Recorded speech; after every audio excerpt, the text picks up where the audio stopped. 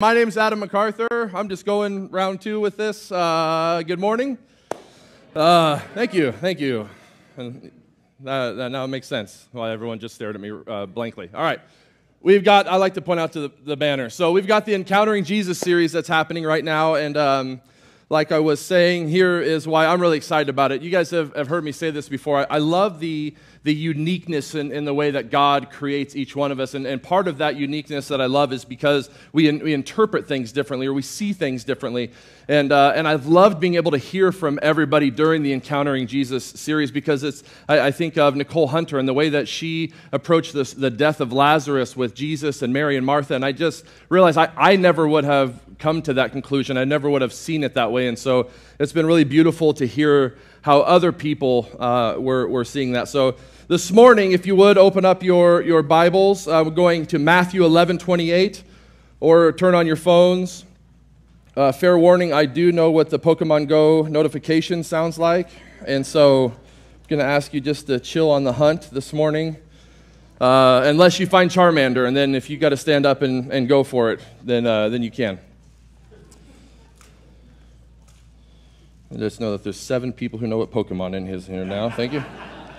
It's a good way to gauge the audience. Okay, so I'd like to read this, Matthew 11:28 through 30. Come to me, all you who labor and are heavy laden, and I will give you rest. Take my yoke upon you and learn from me, for I am gentle and lowly in heart, and you will find rest for your souls.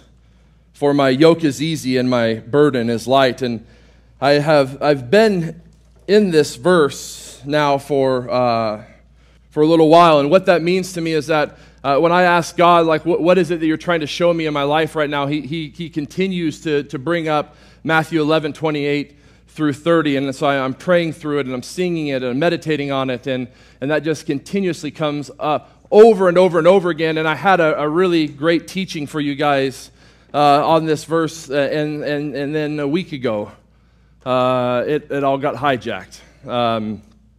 And God had something very real, very now to reveal to me in this, and I'm less going to teach this morning and more kind of out loud process and bare my soul with where I'm currently at. And in this series, in the Encountering Jesus series, we start with John, and he have the encounter with Jesus in the ship, and then you have Jesus either talking to a single person or a couple people.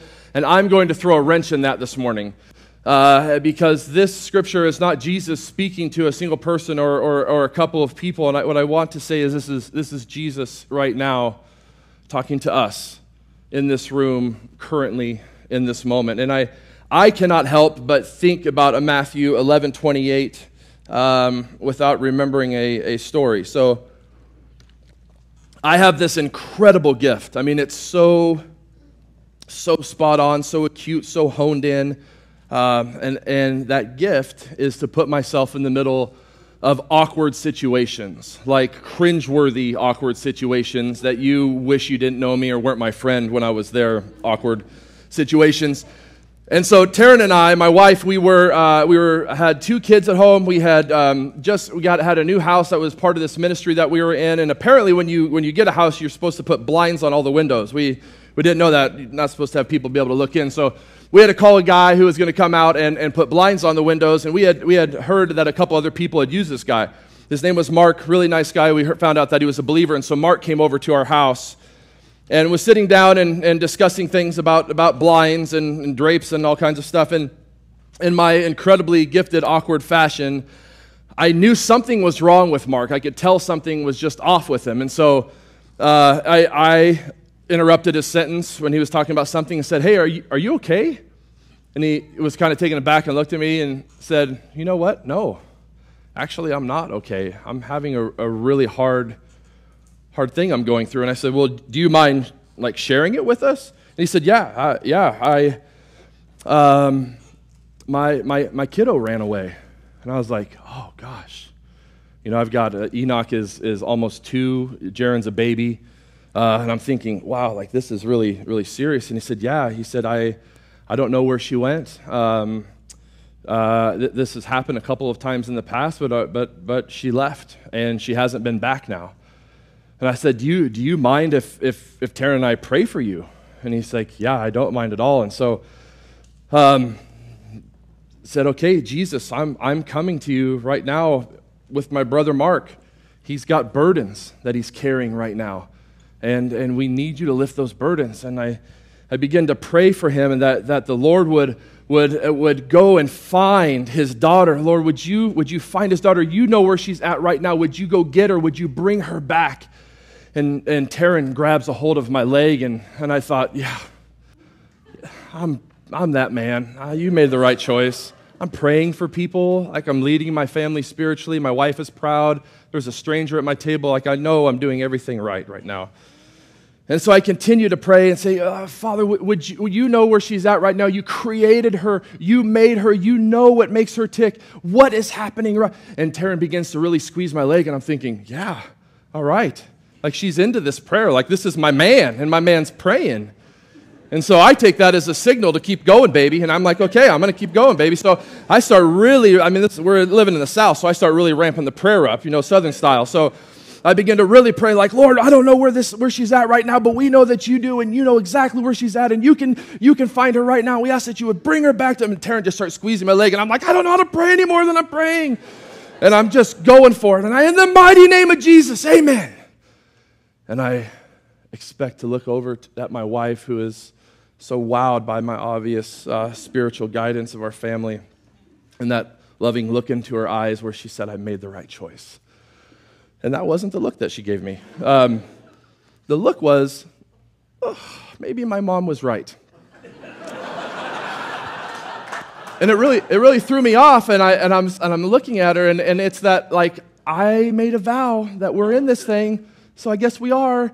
But I'm just going to lock eyes with you, and I'm just going to continue to look at you. I can't figure out, like, what's going on. And I look over at Mark, and I expect to just see tears running down his face, and like, thank you, dear brother. You just entered in, and heaven's moved, and I'm sure she's home. And Mark just is looking at me like, and I'm like, what? What? The whole, like, squeezing the leg, like I thought we were in the moment. And Mark turns to me and says, thank you, but Kiddo is my cat. And I'm reeling. I'm like, what? The cat? Like that? How? Where? At what point in time were you telling the story about this? And I totally missed that you were talking about your cat. And why is your cat doing drugs and lost on the streets? And it's super awkward. And he goes, maybe she really needs prayer. And I'm like, let's just not try. And so Mark goes, well, should we measure windows? And I said, yeah, let's just measure the windows. So anyway. I don't really know how to transition from that, so I'm going to pray. And not for cats. Cats will be after this. Well, definitely, anybody who has a cat that's run away, I'll be in H2. So, Jesus, you're welcome for that one. I'm sure that all of heaven loved that. Thank you this morning for this beautiful body of people. And we are collectively carrying burdens. We each walk in here carrying things from the weight of this world and our individual lives, and you're the only one who knows, who sees our hearts, knows our hearts. And so I'm asking this morning, Jesus, would you meet each person with that invitation of come to me? Would you meet each person where they're at and lift burdens this morning and give us rest? In your mighty name I pray, amen. Amen. Okay, so like I said, a lot of this for me is working this out in front of you guys. You see, a week ago I thought I had a teaching and everything changed, and I'm now at a place right standing before you where things are incredibly hard in my life, and I'm going to get into that. And so there's this verse of come to me all who labor and are heavy laden, and I will give you rest. Take my yoke upon you and learn from me, for I am gentle and lowly in heart. And what I have come to realize in this last week is that I always thought about this scripture in a certain way and realized that I was actually viewing it wrong. And when I realized what was being said here, it's changed a lot for me, and so I want to talk through that. You see, Jesus is a Jewish rabbi. And Jesus, the Jewish rabbi, has Jewish disciples. And Jesus and his disciples are living in a Jewish first century culture. And in this culture, probably in an area known as Galilee, in this area, that they have this historical figure that we know as Moses. And Moses gives them the Torah, which is the first 5 books of the Bible: Genesis, Exodus, Leviticus, Numbers, and Deuteronomy. And the Torah it's not just books of the Bible, it's their entire way of life. I mean, this is what guides them and how they live and how they walk their life out. It is everything to them. And not only is it the foundation of their life, but it's actually also the foundation of their school system. And so around 6 years old, children will begin to go to school.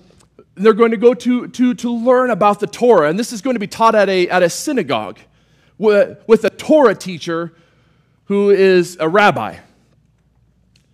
And so this first part of school is called Beit Sefer. And what will happen is kids will learn the Torah from the age of 6 to about 10 years old. And in this time, they're going to leave actually having the Torah memorized. Every part of it. Genesis, Exodus, Leviticus, Numbers, Deuteronomy, memorized. And at this stage, what will happen with most of them is they will actually then go on to learn the family trade. If they're a family or fishermen, or learn how to run a household, they're all going to then begin to apprentice under either mom, dad, or an aunt or uncle. But the best of the best are going to move on, and this next part of school is called Beit Talmud. And in this next part of their schooling, this is going to go to, on average, around the age of 14 years old. And they're actually going to learn the rest of the Hebrew Scriptures. So this is Genesis through Malachi, and they're going to come out with that memorized. I mean, this is everything to them. And so Genesis through Malachi memorized. And from that group, a lot of them are then going to go in, again, back into their family trade. If they were able to make that cut, they're now going to go into the family trade. But there's the best of the best of the best, this next group who makes it. And this group who makes it is actually going to go to a rabbi and apply to be that rabbi's disciple. Now, disciple for us is a very different word. Disciple for us is more along the lines of, hey, I need you to guide me. I kind of know what you know a little bit, but I want you to check in with me every once in a while and make sure that I'm going the right way, and maybe I'll ask you some questions. But it's incredibly different in the Hebrew culture. You see, the rabbi is everything. Everything. And so what they're doing when they're asking to apply to be this rabbi's disciple is they want to follow him, be like him, do everything that he does because they have this understanding that this is like the most important man in their culture. And so what happens when they come to apply to this rabbi, you see these rabbis all have a different understanding and interpretation of the Scriptures. So they're going to interpret maybe the laws and the decrees in one way, but this rabbi over here is going to say, yeah, I kind of see it a little bit different. And the way that a rabbi interprets the Scriptures and then walks that out is called his yoke. His yoke. And a rabbi wants his yoke to progress, to get bigger, to get wider, more influence. And so he's vetting these people who are applying for discipleship. And it's rigorous, and it's incredibly difficult. And he's asking them questions, and he's grilling them, and he's talking to them about their oratory skills, and he's debating back and forth, because what he's trying to find out is, do they have what it takes to actually advance my yoke? And the moment that they don't, then this rabbi will say to him, you need to go learn the family business. But the one thing that the disciple is waiting to hear from that rabbi is, take my yoke upon you. And so if we can put this in the message, I want to, with that understanding, read it again. And this is the way that it's said in the message. Are you tired, worn out, burned out on religion? Come to me. Get away with me and you'll recover your life. I'll show you how to take a real rest. Walk with me and work with me. Watch how I do it. Learn the unforced rhythms of grace. I won't lay anything heavy or ill-fitting on you. Keep company with me. and you'll learn to live freely and lightly. Jesus, in this moment, is inviting this group of people to come to him and take his yoke upon him. You guys, these are his disciples, those around him who were already tradesmen. These are people who are out that are listening to him. You know what this means? These are all the people who didn't make the cut. These are all the people who did not have what it took. And with the rabbi, you are applying to be that rabbi's disciple and giving everything you can, hoping that you get a chance. And here's Jesus with this upside-down kingdom, flipping the whole thing around and going, no. You come to me. And this yoke, it isn't what you know or what you've done or what you've been able to memorize or the way that you've used something. It's easy and it's light because it's created for you. I'm not going to put these heavy things on you that ill fit you, but come keep company with me and you'll learn to live freely and lightly. And so a week ago, when I began to prepare this teaching, it looked very different. And it was going a certain direction. And then within the last week, Jesus has just rearranged all that. And that rearrangement has me right now in front of you having to be incredibly honest. My life is really hard. Like really, really hard. I mean, everything for me is at a fever pitch. My relationship with my wife, my parenting with my children, my relationships with friends, my job, everything is crescendoed. It is so intense. And I cannot stand up here and do that teaching that I was going to do. I can't. I have to tell you that I feel a ton of shame, and it's really difficult. And the beauty of it is that Jesus is asking, are you tired or worn out? Come to me. And I want to tell you what this looks like for me, and if we can do that first slide. This is what happens with me. The moment that things don't go as planned, I go into failure mode. I begin to instantly assume I need to do more, work harder, go faster, force outcomes, outsmart, self-protect, and make sure. And here's the reason why. Because I'm terrified.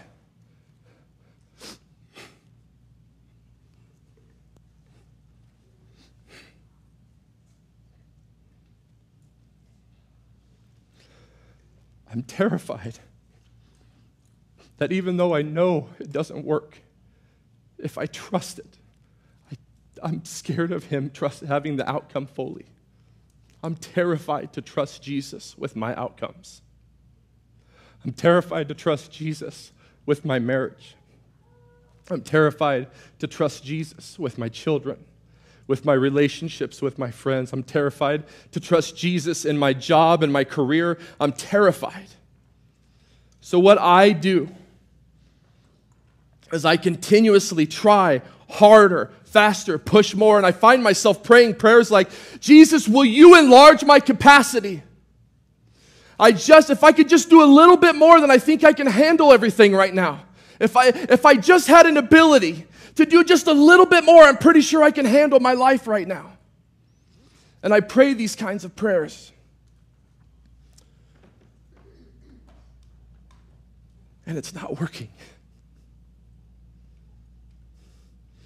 And again, I've heard these truths for years, and I believe them and know them to be true, but I continuously find myself trying to do more. And this is what happened a week ago. And Jesus wanted to show me rest. If you put up the next slide, this is what I've realized. That rest isn't a last resort. It isn't something we visit when convenient. It isn't a way to recharge and try again alone. It is a state. Rest is a constant awareness of oneness with Christ. It is waiting, listening, and trusting that Christ in me is able to respond to every situation. And so I find myself at the end of a day in my bed in tears because I'm so sad at the way that I walked that day out. I'm so sad that I powered up on my wife and tried to put her in her place so that I wasn't going to be exposed and feel shame. I'm sad that I got frustrated with my children. I'm sad that I talked to a coworker in a way because I know that they were getting close to me and I didn't want them to get close because if they get close then they get to see all the ugly. And so I'd say something to push them away and I get so sad. And I lay in bed and I think tomorrow we're going to do it different, Adam. Tomorrow it's going to be different. You're going to wake up. You're going to be happy. You're going to be excited to see everybody. You're going to compliment your wife. You're going to start working out. You know, that happens sometimes. And I go through this whole process. And the next morning comes and I wake up and I have these beautiful children that come into my bed and they're excited to see me because they love their dad. And they all start talking at one time, and I'm trying to figure out how to love this one and love that one and what this one's saying. And I think that this one is eating peanut butter toast, and I'm really going to hate that later when I try to go to bed tonight. And I'm trying, and then my wife comes in, and she is asking me a question, and everybody's talking at one time, and the dog's trying to lick my arm, and it's weird, and everything is going on, and I'm trying to remember what I said, and then I finally found myself going, everybody just stop! Stop! And I'm there.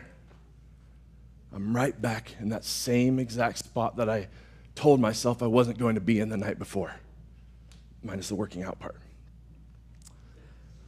And I can't believe it. I've done it. And the shame hits. And I see these kids who just love their dad start to walk out, and everyone kind of doesn't know how to really be around me at that point in time. And I get filled with anger because I'm so frustrated because, Adam, man, it's been like 8 hours. Come on. You've got to be able to figure this out. And what I do is I finally go to Jesus, and I go, I can't do it. The shame, the guilt, I've tried. And because he's so gentle and so kind, he draws me to him, and I begin to get recharged. But the moment that I feel like I've been recharged and I actually have maybe enough capacity to try it again, I'm off. All right, good. I'm going to do 12 push-ups, and then I'm going to go start talking to my kids really nice. And so I try to do that. And then I fail at it again, and I find myself in this repeated pattern. If we can put the message up. Ed, this is what I've learned that Jesus is saying to me. He's saying, Adam, walk with me and work with me. Be like me. I can show you how to do this. I can show you how to love them. I can show you how to do all this. And it's an unforced rhythm of grace. And what I am living in is a repeated pattern of a forced rhythm of work. If I can just do a little bit more, have a little bit more capacity. But this beautiful man, this Jewish rabbi, is saying, I'm going to turn the whole thing around upside down. It's going to be different. And I'm going to give you my yoke. And my yoke says, Adam, you can do it. That you are the perfect husband for that woman. That you're the perfect father for those kids. That you're the perfect friend. That's who you are. And it's so hard to believe. If we can do the third one. But this is it. Jesus will always give us the invitation first. He will not demand that we come. He will not force us to. He will not guilt trip us. He will not passively remind us that he did what he did for us and suggest we return the favor. He simply shows us what is available and then waits. And it's up to us to dare to trust and take the steps towards him.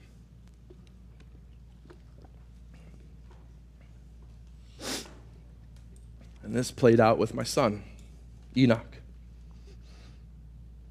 I have 3 sons, and I was in a hard time with Taryn. Just in our marriage, we were working things out, and Mother's Day came up along, and I wanted to do something for her, and I said, what would really do it for you? Like, what do you want to? I know you probably want to take like a 3-year break, but I don't think I can pull that off. But what could I do? And she said, I just want to be known. Like, perfect woman answer, let's just be honest. So I'm like, I can't call any of my buddies and be like, hey, my wife wants to be known, what do I do? Like, they're going to just send me like beers and a sorry note. That's good luck. And so I'm like, oh, great, I just want to be known. Like, okay. Well, the Lord is very good. So he reminds me that like 3 or 4 years ago, Taryn had really wanted this above ground planter to be able to put some tomatoes and whatever else you want. Me and the boys are going to build an above-ground planter. So I've got 3 sons. I've got Enoch, everyone around him in about a 5-mile radius, and he just absorbs it into his body. And that just makes Ethan just shake and gyrate, and he's so excited. And so he's shaking, and we're talking about it. And the more we talk about it, I realize that Ethan's out. He's just going to sit there and shake the entire time at the excitement of what we're going to do. So I've lost one. Jaron, on the other hand, is just overly smart. And so Jaron, I know I'm going to have for probably about 2 or 3 minutes. And Jaron was in for that 2 or 3 minutes until he all of a sudden realized, what if we were to take this planter and actually invert it, which I don't know how he knows that word, and then we're going to hang it from a tree, and if we ran water off of the condensation in the morning, and we got some tubing, and it came through, would the vegetables be bigger? And I'm like, he's gone. He's just like reinvented hydroponics, and so I've lost him. And so it's Enoch and I. And God is really incredible at Enoch being the one that he uses a lot. For me, and I've prayed, if I'm in a moment, God, where you're wanting to show me something, like, let me be present. Don't let me try to do a lesson with him. And so we start getting going, and I need these nails to go in at an angle, because that's what the YouTube video said. So I need to put them in an angle, which I had to do another YouTube video to figure out how to hammer at an angle. It's harder than it looks. And so we're sitting there, and I tell Enoch, hey, here's what I want to do. I want to show you how to put this nail in at an angle, and then after that, it's all you. You can do the rest of it. And he goes, Dad, I don't need it. I know how to do it. And I was like, okay. And instantly wanted to do our little dance, and it was beautiful because the Lord had me in a moment where he's going, I'm going to show you something. So I just took a breath. And I said, Enoch, it's a little bit more difficult than it looks, so let me just show you how to hammer it in at an angle, and then you can do the rest of them. He goes, Dad, I know exactly what I'm doing. And I get that little boy thing of, I've got it, I got it figured out, I totally get it. So I put my hand on Enoch's shoulder and just begin to rub his back, and he hammers it in completely straight the first time, and I'm like, no, we have to have it at an angle. He's like, you hammer it first straight before you know how to do the angle. I'm like, oh, okay. And so we keep trying, and he's trying different ways, and it's not working, and the nail's bouncing, and then he does what any good man would do in this situation, and he blames the tools. And how at 9 years old he said this, but he said, Dad, I'm just so used to using a hammer that has like a square on the end as opposed to a circle. And I'm like, I got you the circle hammer. I get it. Sorry. And so he's trying, and then just comes to a spot where I know it's done. He can't do it. And he sits there and he looks at me and he goes, okay, I don't know how to do it. I said, okay. And I put my hand on his shoulder and I showed him how to do one. And it's in that moment that the Lord spoke to me. And that's his yoke. His yoke for me is easy and it's light. What he's saying to me is that, Adam, it doesn't matter how many times you've messed up. It doesn't matter that you don't know how to do it. It doesn't matter that you wake up and you feel all these things. That doesn't matter to me. It's not too late, Adam, at any point in time in this process, because I was very aware of how I was feeling with Enoch right there. I was not mad at him. I was not angry at him. I was not disappointed that he didn't know how to hammer this thing in at an angle. I wasn't frustrated with him. I had none of that going on. I just loved my boy and was glad that he finally asked me for help. If we can do the message one more time. This is our invitation, you guys. From a Jewish rabbi who's saying, I'll show you how to take a real rest. Walk with me and work with me. Watch how I do it. Learn the unforced rhythms of grace. And so this morning,